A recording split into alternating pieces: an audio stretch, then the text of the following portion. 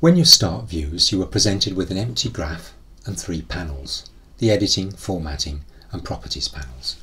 These panels can be moved out and over to the right or to the top or floated. I'm going to keep them on the left. The default graph, graph 1, is embedded in a page which is embedded in a document. And the default graph consists of X and Y axes. And we can zoom in and out of the graph using the zoom functions icon. The editing panel allows us to add or remove elements to the graph, such as a bar chart. For now I'll remove it. The formatting panel allows us to format the various elements. For the graph, this consists of items such as the margin size. For an axis, this includes items such as colour and style, and the font and font size of the axis and the tick labels, and the colour and style and other matters of the major and minor ticks, and also of their grid lines. The properties panel allows you to set the characteristics of an element. For an axis, this includes items such as a label for the axis and the minimum and maximum value for the axis. The easiest way to import data into Veusz is to enter it into a spreadsheet with the variables in columns and the variable names in the first row, and to save the sheet in CSV or comma separated values format. This spreadsheet contains the number of high altitude tree species in 6 South American countries that were assessed using the IUCN Red List categories and criteria, and I want to plot a bar chart of this data. There are 2 additional variables, X position containing the values 1 through to 6 and Y position containing the value 0.1 for each row. These 2 variables are to help us with the plot, as we will see in a moment. To import the data into Veusz, Data, Import. Browse to the location where the file has been saved. Mine is called fig2.csv. Open. We can see that by default Veusz will look in the first row for the variable names, and it's found them. Import, close. If you want to be sure that the data is imported, Data, Editor, and we can see and check the data. Close. I'm going to first set the size of the document. As this is going to contain only one page and only one graph, and I want the graph to have a height and width of 79 millimeters, I will set the width and height to be 7.94 centimeters.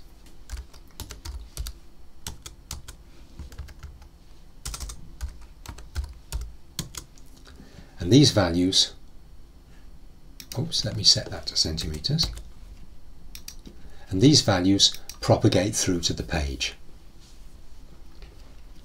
To plot a bar chart, select graph 1, click the bar chart icon. The first thing I need to do is to add the data to the graph. So select the bar, and in Properties Lengths, choose the variable that contains the bar lengths, which is species per country. I'm going to zoom in to the graph, and I'm going to save it as we go along. I'm going to simply save it on my desktop and call it Fig2.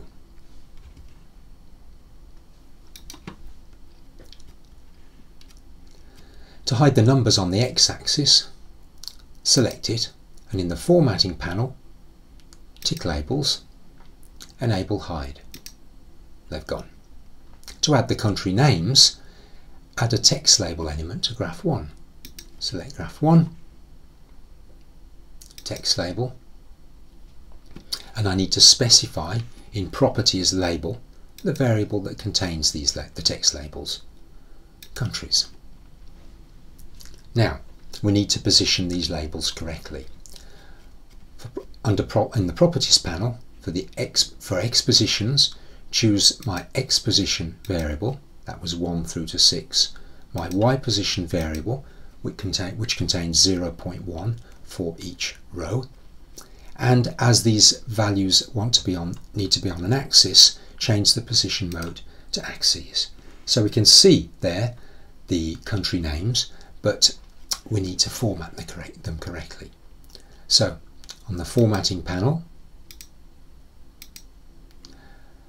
I want the horizontal alignment to be right, the vertical alignment to be top, and I'm going to set an angle of 315 degrees so that we can easily read the labels. To specify the font, use the formatting panel, text, and I want Arial, which is a sans serif font, and I think 10 points will be a fine size. To add a y-axis label, select the y-axis and add a label in the label field of the Properties tab. Number of species. And in the formatting panel we can specify the font of the label.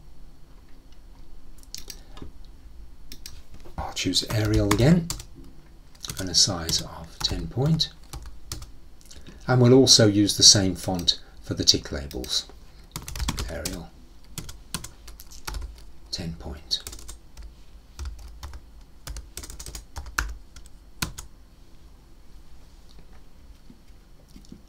Now the plot is too busy with all of these major and minor ticks, so using the formatting panel I'm going to hide the major and minor ticks on the x-axis.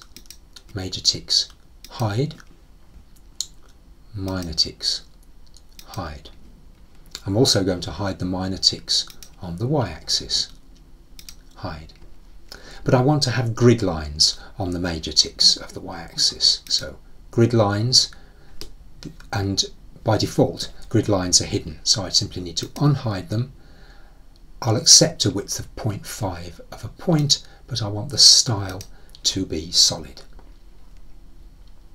Now I want the figure to be at its maximum size within the space available. At the moment there's a lot of white space around my figure.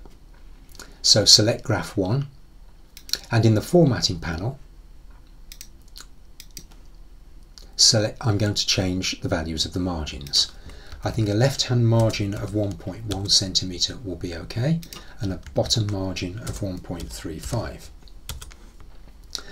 And I'm going to set the right and the top margins to be just 0.02 of a centimetre, which is 0.2, of course, 0.2 of a millimetre, giving me just a small white space all the way around. The figure's complete, and now I need to export it. I want to do so in scalar vector graphic format.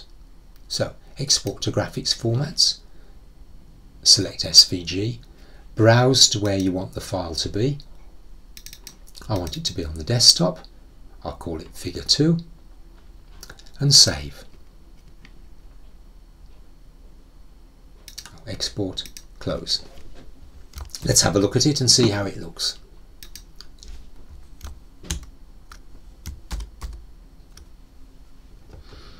It looks fine. Checker background indicates that the area outside the graph box will take on the colour of whatever background is used. This will normally be white. Finally, let's save our completed file and close it. If we reopen the file, the Veusz file, let's zoom in, you'll see that the figure and data have been saved together. So you could use this file as the basis of a new figure, or you could plot a bar chart of the same size and style, but with different data.